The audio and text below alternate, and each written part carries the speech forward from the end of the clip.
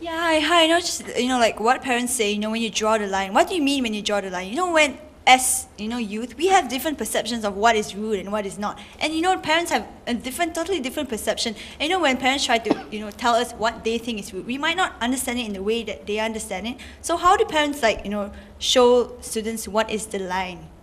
Interesting question. Moms, how do you show the line? By telling them in so many words, this is not acceptable. If you do that again, that's not acceptable. That's telling them what is acceptable and what is not. What do you think is rude, and what do you think your parents think it isn't, or the other way around? Because sometimes when my parents try to tell me this is rude, but when I talk about it with my other friends, to them they think it's perfectly fine to do such things. And sometimes there's this conflict between parents and students. Unfortunately, you're in a society where you are meeting a lot of people who don't have the same kind of standards at home as you do. And unfortunately, sometimes you tend to look, the worst example looks more interesting. And so you try to emulate them.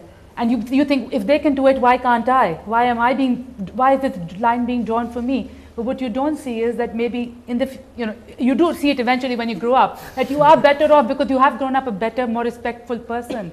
And you have learned your values at a young age. Whereas the people who didn't have the values seemed more interesting. The people who swore did sound more interesting, and you wish you could do that. But in the end, you do see what is correct.